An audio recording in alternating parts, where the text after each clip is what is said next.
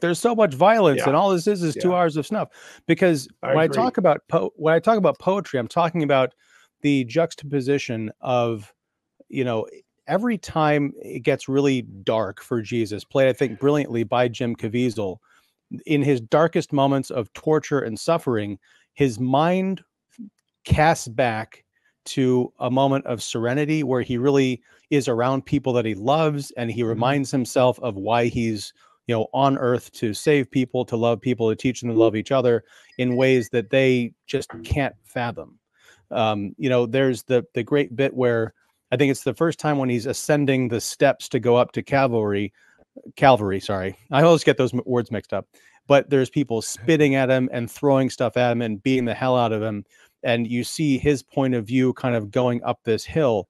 And it flashes to him on the donkey during Palm Sunday, where he's being welcomed, you know, into the village